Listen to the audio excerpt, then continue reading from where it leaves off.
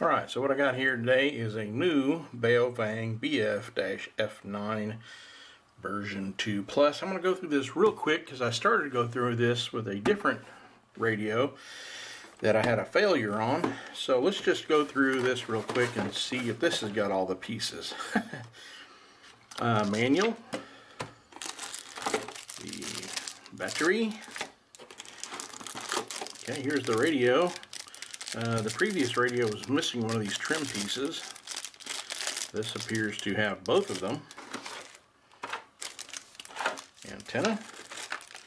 There's the earpiece, the wrist strap, the charger wall wart. There's the belt clip and the charger base. So everything appears to be here. Let's pop this guy open, take a look at him a little closer. Let me zoom in.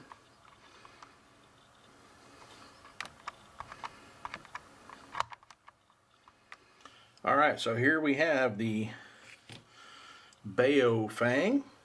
Put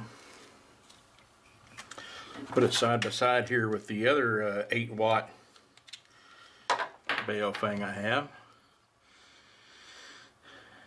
And like I say, about size, about the same, keypads about the same. You know, they did some chrome stuff, made the screen look a little bit different. But probably all in all, it's very similar. Now this, if you read their website, this is based upon the UV5R. They've just did some enhancements to the firmware. And of course gave it the 8-watt power. So the first thing I'm going to do is just take a look. I'm going to zoom out.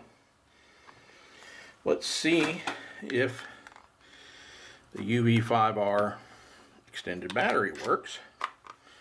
And sure enough, now mine's come apart. I've dropped it a few times. That's not a function of the radio. That's that's me. So the extended battery seems to work. Color matches fairly well.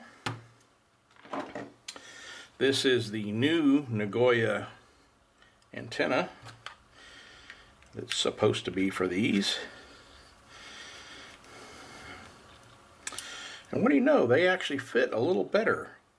Let me show you the other Nagoya antenna, and I'll show you a problem I had with it that I didn't like. Now what I usually do is stick a little piece of rubber in there, but it leaves a pretty good sized gap. The new Nagoya seems to fit just a little bit better. A teeny tiny little gap, but not very much. And of course the external speaker mic snaps in just fine. Alright, so there you have it. The new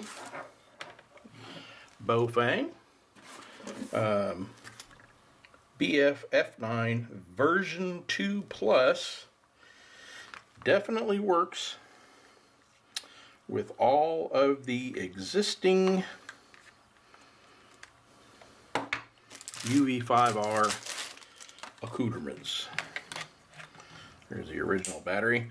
Alright, so what I'm going to do is I'm going to charge this bad boy up, and then once it gets charged up, we'll see about programming it, and then maybe do some power testing. That's it for this video. Thanks for watching.